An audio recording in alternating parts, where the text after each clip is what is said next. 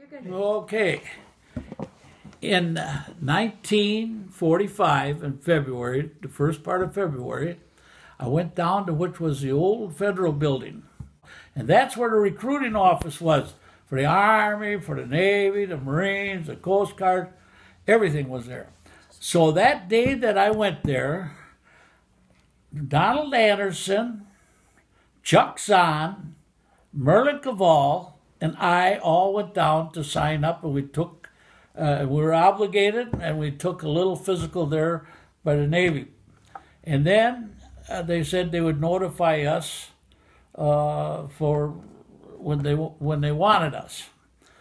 Anyways, in the first part of April, about first week I think in April, we were called, all of us were called, 4 of us were called out to Fort Snelling. And there we had to take our physical. They said, be ready to leave. So when we went out there, that's what the communication said. So Merlin Caval, Donald Anderson, Chuck Zahn, and myself went there.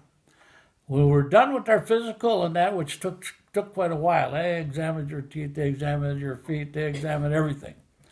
And then Chuck Zahn went one way, and the 3 of us went the other way, and Chuck Zahn was sent out to the Navy, to the Great Lakes. And we were sent back home, and they said they would notify us when they wanted us. Now, in the first part of May, Chuck Zahn in April, the first part of April, so he's already gone. He's already gone through over half of his boot camp at Great Lakes. And we all, 3 of us were sent, and we ended up in the same company at Great Lakes. Merlin Caval, Donald Anderson, and myself. And then I think it was the second week in boot camp, we run into Chuck Zahn. And that was his last week. And then he was sent out, and he ended up in Okinawa aboard a ship out there, and he was in the last battle of the war. Oh, really? Yes. Wow. Yes, he was, Chuck Zahn. And anyways, after boot camp, I was assigned to Great Lakes for about 8 weeks. And then I was sent out to California on a troop train. I ended up at Stockton, California. And, that was in about the first part of December, something like that. And out there, when I went out to Stockton, where we were, it was about a block away, a big fence, but you couldn't get too close to it. And there was several hundred German prisoner of war behind that fence there at Stockton. I was there, about 2 weeks or a week and a half, whatever. And I was sent to Treasure Island. That's in San Francisco. They call it Treasure Island. And that's where you were shipped out. And I went over to the Hawaiian Islands.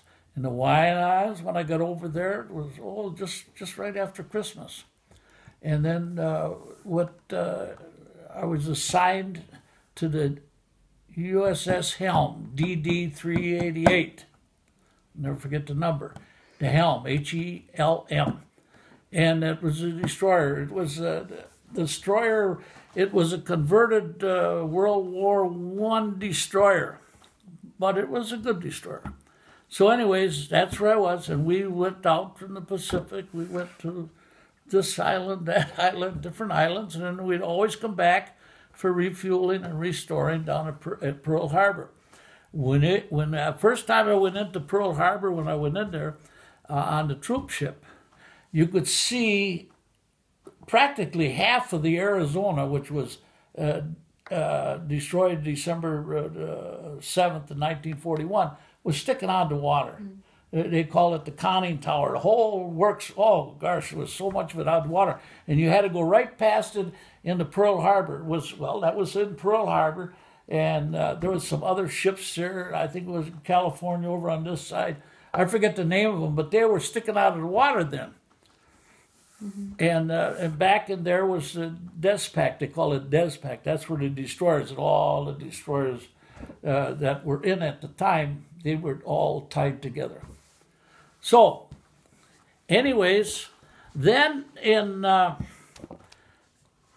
June, we started to decommission the destroyer I was on. And we decommissioned, that's that picture hanging up on the wall that was taken of me on that destroyer. As I recall, it was about the first week in July when we finished decommissioning it. And so then we were ordered to take all of our gear, put our gear, and we were all taken off and reassigned. And there were several aboard the ship they signed over, so they went home on leave for a while, and then they stayed in the Navy.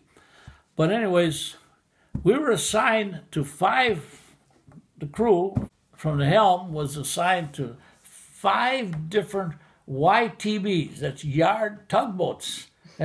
They're not big. Yeah. They're oh gosh, they're a little bit bigger than the tugs you see on the Mississippi River. They were yard tugboats because they were used over there for directing and mooring of the bigger ships. You know, it was hard for them to maneuver. So whenever they're tied up in that, these tugboats, these yard tugboats, they were the workhorse of the Navy, really. So there was 5 tugboats, and there was 5 YFs, and every tugboat was towing a YF. And then there was another little small craft, I can't even remember what it was now, but that we started to cross the ocean. And at the first part of July. Well, being a yard tugboat, but to be quite honest, it was one of the nicest rides in the ocean because you had this big flat bottom, so you didn't have a narrow bottom where you'd sway and dip and go. And this one here just kind of ride right along like that. Well, poor old Grandpa, we're just pulling out of Pearl Harbor, and the guy, he was assigned to the tugboat. He came from another ship, though. His name was Richie, and he was from New York. And he was a cook. He was a second-class cook. So what the heck does he do? He gets seasick when we're not even out of Pearl Harbor. So we had a full commander. He was a full commander, and he was on our tugboat because he was directing all this group going over to the United States. And lo and behold, he says me, because I was on the helm, take my duty 8 hours on, 8 hours off, and doing other jobs. Everybody was doing about 2 or 3 jobs because we didn't have many guys. We only had one guy down there watching the engines. If he got seasick, who's going to do it, see? But at any rate, so we get towing and moving on, and poor old Grandpa, he's assigned to do the cooking on top of it. Yeah. On top of Can your you other imagine jobs that? I'm assigned to do the cooking, yeah.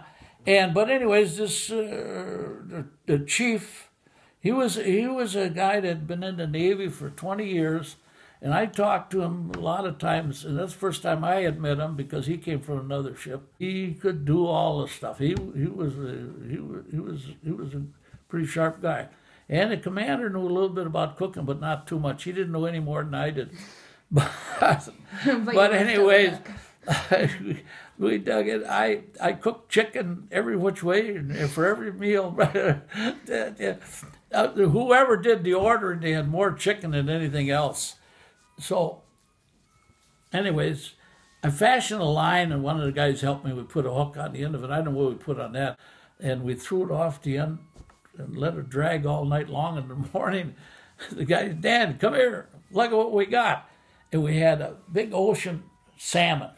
Oh, it was huge. It was huge. We had fish, and we loved it. So they helped me. We cut it up, and I cooked it up. We had fish morning, noon, and night for a couple of days.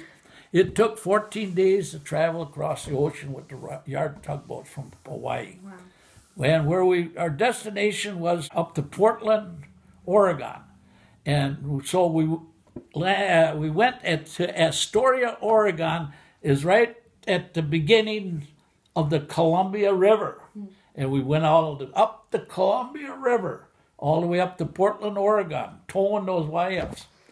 And then on the left side as we're going up, here are all kinds of these great big ships, cargo ships. They're all Russian.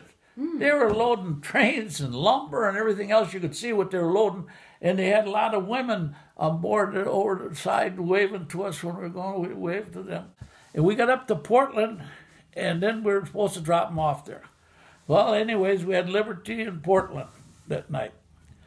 So the next day we thought, well, we'll be on a train. We'll be going somewhere. We'll be going home or something because that was our destination. Well, so happened they decided that we should take the tugboats and the WWIIs down to San Diego. Now that's all the way down the coast if you look at the map.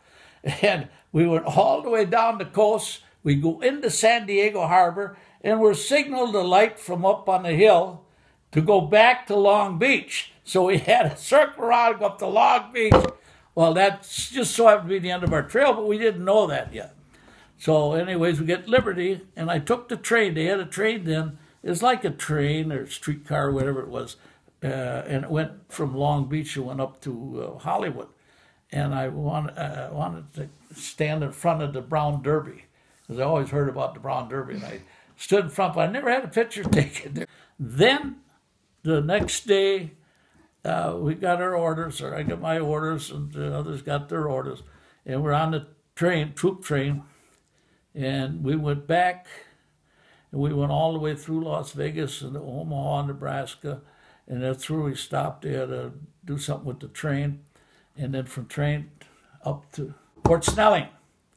And at Fort Snelling, that's where I was discharged. And that was in the latter part of August 1946. Okay, so you were 19 then? And I was 19. I was 17 when I joined, and I was 18 at boot camp. And then the next year I was 19. I spent my 18th, 19th birthday in there.